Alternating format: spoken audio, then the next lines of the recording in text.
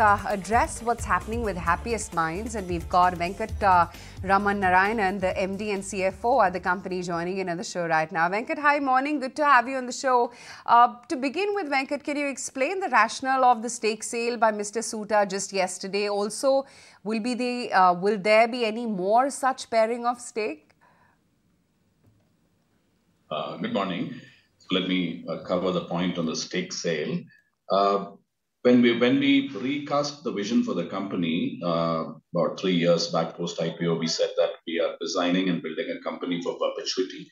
And one of the key conditions, or one of the key things that was to be done at that point in time, is to make sure that the controlling stakeholder of the promoter is protected at somewhere around 40%.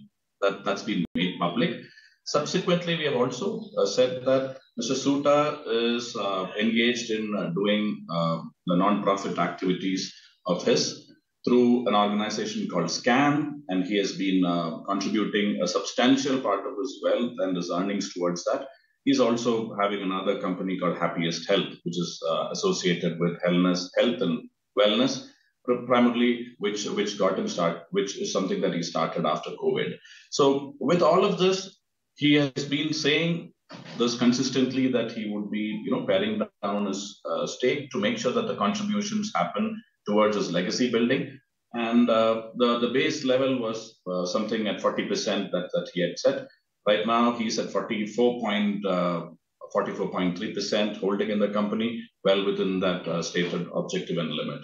There is also, he has been meeting certain fund flow requirements for his objectives of non-profit requirements through a pledge, and I'm sure he'll have that removed once the proceeds of the sale comes through into his account. So this is all as per disclosures made and in line with what we have planned for the company.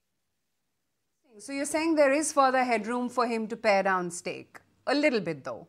Not immediately, because he has raised a substantial amount, and this has to be applied for the good that he is doing right now through SCAN and Happiest Health. And at a later point in time, he has got dividend streams and other income as well to apply. So he is best suited to answer that. But as of now, there are no immediate plans. I can say that much. A very important clarification which you have made. That this is 800 crore or thereabout raised for philanthropic and non-profit work, as stated earlier. So nothing great change in the strategy. Let's come back and talk about the operational part of the story. You have maintained that $1 billion in revenue by 31 is the target. The entire industry has become very challenged. Some companies, such as high growth companies such as yours, of course, are doing a good job. But the growth from here on, what percentage of that growth or your movement between now and $1 billion revenue will come on the back of buyouts, and how much will it be organic? So just to put the numbers in perspective, from today to 2031, the company has to grow at a CAGR of around 22% and thereabouts. Last year, we did 11.5% in a challenging market. This year, including the acquisitions, our estimate is that we'll do something between 35 to 40% and thereabouts. So if you look at it, and I'm giving it as an estimate because, when you do acquisitions, there are cutoffs for how many months of revenues you can take during the cutoff period, the closing date and all of that. We have closed both acquisitions, but nevertheless, we have set out that estimate of about 35 to 40%. So this year, our acquisition plus organic growth, the strong organic growth, we did 11.3% last year. This year, we are hopeful of doing something similar or higher, along with acquisitions, puts us in the range of 35 to 40, and on an average basis is getting us, back to the 22% mark and that $1 billion rate. From here, you will have to essentially again build on the base of the organic muscle that we have, and we will also have to add on a couple of acquisitions as we, navigate this growth towards 2031 and $1 billion dream. So that's where we are. Then when it comes to the margin picture, can you give us a sense as to what it is that you're looking at? They're estimated to be in the range of 20 to 22%. Are you holding on to that estimation, and what would be margin drivers? Yeah, we are holding on to that estimate. Again, in the year of acquisition, you have acquisition costs. While you do get benefits of acquisition, it takes some time to flow through into the P&L, but there are certain investments that you need to make upfront. So, including those acquisition costs and the cost of integration, I've given a margin guidance of about 20 to 22%, and we are hopeful of doing better. There are two elements to it as well. One is the companies that we have purchased are profitable, and they are at a relatively similar margin profile as us on the operating side. But we also had a healthy other income the last year because, we had raised capital. That was on my books for quite a period of time. That got me about 81 crores of other income last year. I still am sitting on a reasonable amount of cash reserves, 700 crores of rupees, but nothing, it's not as much as 1,300 that we had last year. So that adjustment also needs to be made while you do the margin. From an operating margin standpoint, we are hopeful and we want to target between 20 to 22%. When I say operating margin, essentially I'm talking about EBITDA without the other income. It should be between the 20 to 22%. When you say that you're confident of increasing your margins as well, what exactly are the levers for margin improvement which you are applying? So last year we did a utilization of about 76.5%. If you look at our history, our utilization has been between 79 to 81%. That was the range. While 81 is very high, 79 is a healthy one. So 76.5 to 79, you have a headroom. Second is attrition rates were higher in the past. Attrition requires you to replace people at a higher cost, and attrition rates today are at about 12% TTM, which means your cost is coming down. Third is we have been working on our pyramid. We onboarded close to 600 campus and off-campus freshers last year.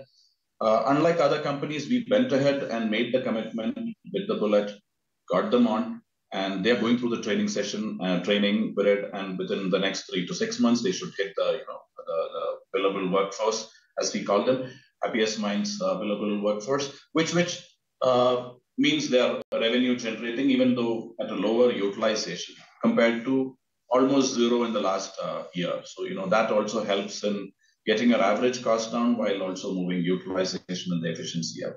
So these are the few points that are growing in our favor. Then we have the other things of, we haven't seen much of price pushback from our customers. So that's a relief for us. And it may be because we do not do cost plus, we do market or demand-based pricing, which is something in discussion with customers. So we don't get price pushback.